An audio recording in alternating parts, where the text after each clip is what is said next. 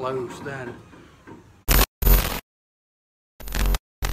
Right then, so a lot of you people, I wasn't going to make this video, but a lot of people have asked me how to fit this air filter that I got the other day. Now I did link Rusty Fat's video, but it is a little bit different. So I've got a free day, I'm just going to go over it, show you how to install it, then I'll throw in a few clips at the end, some new clips of how it all sounds. So yeah, hope you find this video quite easy to follow. I'm learning as I go because I had a bit of help from the people at the car meet when I fit it. So yeah, let's get it done together and we'll see how it goes. So yeah, enjoy the video. Nice, isn't it? Yeah, that's lovely. I like that. Fucking trees. Right, so I've just put everything back to normal, and this is what it should look like. The only thing difference is you won't have these cut, and you'll have two little zip ties or cable ties, whatever you want to call them, holding this hose in place. Just cut them, don't worry about it, just cut them. I'm actually thinking about getting some red pipe for these, make it look a bit different, but yeah, just cut them. And all you want to do after that is get your T20 bit, if you don't know what one of them looks like. Just like that, T20, and there's 4 screws, 1, 2, 3, and 4 down there. All you want to do is just take them off.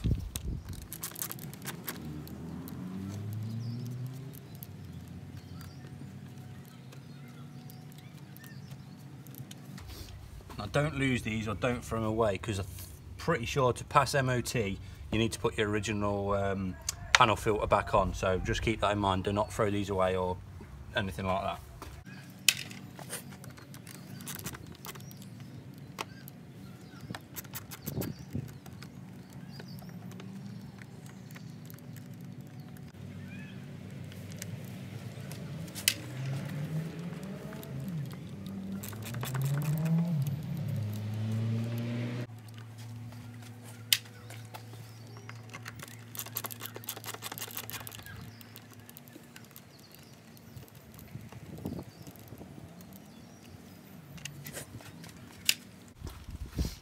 Right, now once you've got them off, it's literally just a matter of popping this out of place. And what I do is I'll push down on this side, because if you can see here, there's clips in there. So you want to push down on this side to undo them clips. So you push down and pull up at the same time. Undo your hose.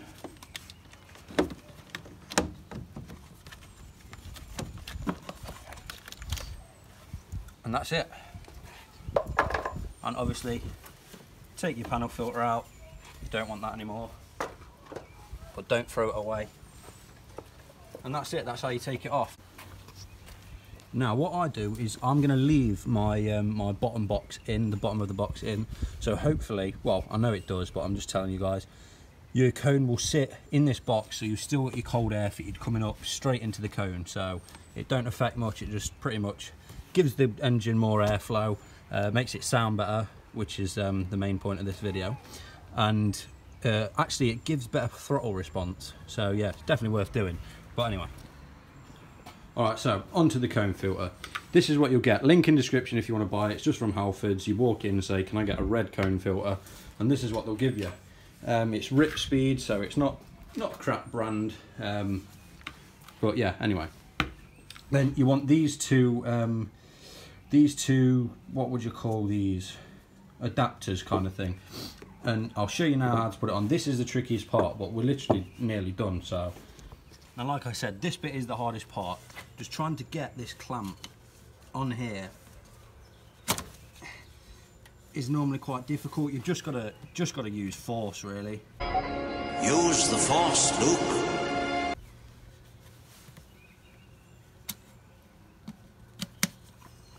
And then as you can see, once you kind of get one side on,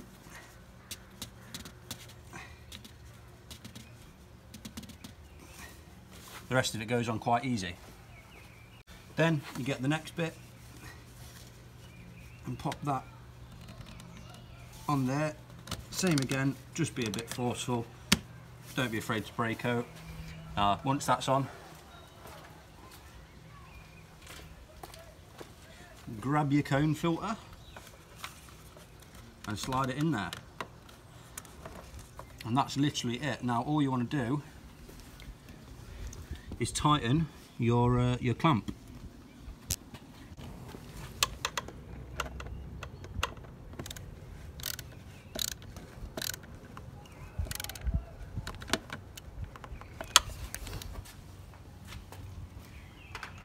And now once that's done, what I do with this is, I don't know if you can see there, I've put two little sticky pads, one there and one down there.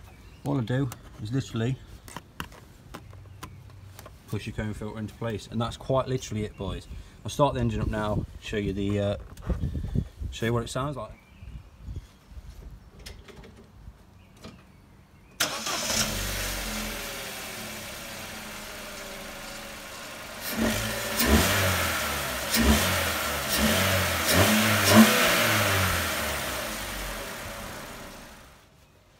Now, Halford does claim that it's universal fit and it should fit anything. So if you buy it and it doesn't fit your car, that ain't on me, I'm afraid to say. Halford's claim it's universal, as I said, so it should fit your car. And just for those of you wondering that are a bit cautious when doing this, no engine warning lights, nothing like that. I've drove from Nottingham back up to Warrington the other day and there's been no issues whatsoever. It just sounds a lot better, and that's quite literally it. So yeah. And yeah, boys, that's quite literally all you have to do to fit a cone filter on a Corsa D.